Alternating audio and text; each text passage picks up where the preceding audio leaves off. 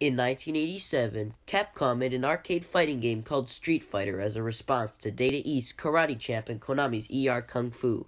It involved Ryu and Ken as they fought street fighters from around the world in order to become the king of the hill. Capcom originally wanted to make a sequel called Street Fighter 89, but that game became Final Fight, which was a beat-em-up game like Technos' Double Dragon rather than a one-on-one fighter. Luckily, Capcom decided to give it another go, and in 1991 they released Street Fighter 2. This game fixed a lot of the issues people had with the original Street Fighter, mainly the controls, while also adding a selectable character roster with each character having their own special moves.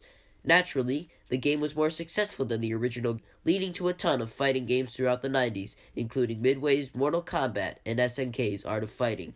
In 1992, while Capcom released Street Fighter II Champion Edition to celebrate, Nintendo released Super Mario Kart for the Super Famicom and Super Nintendo. It was a major success and became one of the most beloved multiplayer experiences for the system. Around the same time, bootleg video games for the Family Computer and Nintendo Entertainment System were running rampant, especially in non-Japanese East Asian markets, mainly China. And one company is infamously known for some of these bootleg games. That company's name is Hummer.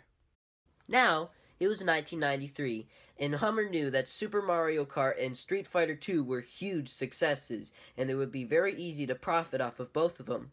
However, they made a very interesting choice. They decided to pop both games in a blender and create a little something for the Family Computer called Kart Fighter.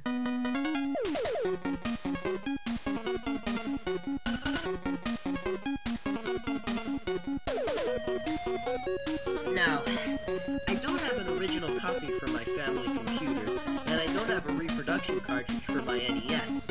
However, I am able to play the game thanks to the FCEU GX emulator for my Nintendo Wii, which, by the way, is a really excellent emulator for those of you out there who are interested. So, let's turn on my Wii, boot up the emulator, and review Kart Fighter.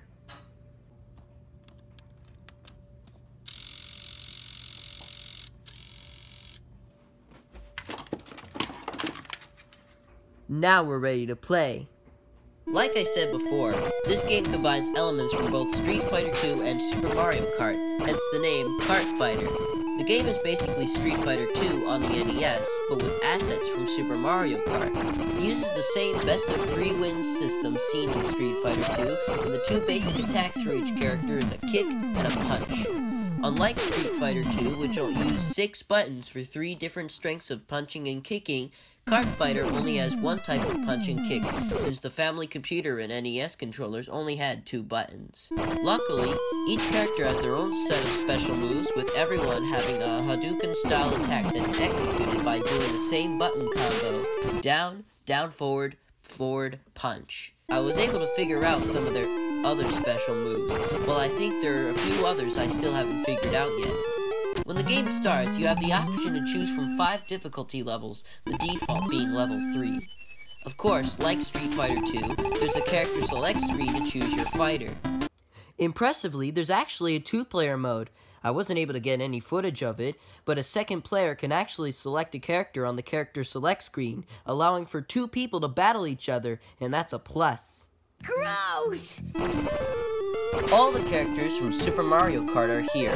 However, all their names are different from what most people may be used to. Mario is referred to as Marie. Marie! Shut up, May!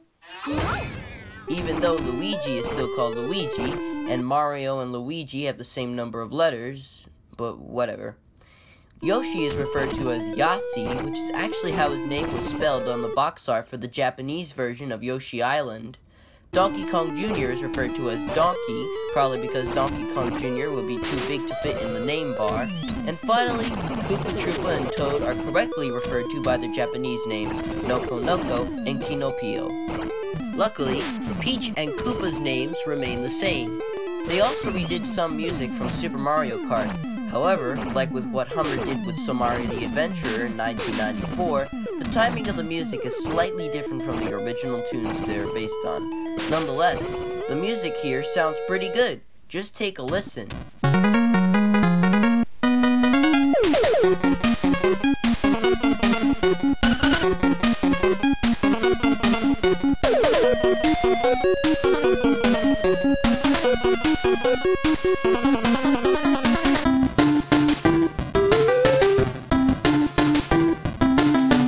So what do I think of Kart Fighter?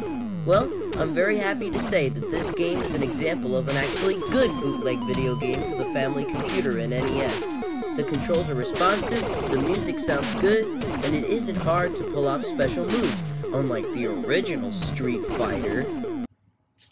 Don't even get me started with that one. Lastly, the 2-player mode allows you to share the fun with a friend, which is always a must in a fighting game. This game is definitely worth checking out if you're interested, and should be accepted as a classic by all 8-bit Nintendo lovers everywhere. So Kart Fighter gets an approval from me. Thank you everyone for watching. I'm Andrew Ambrose, and I'll catch you later.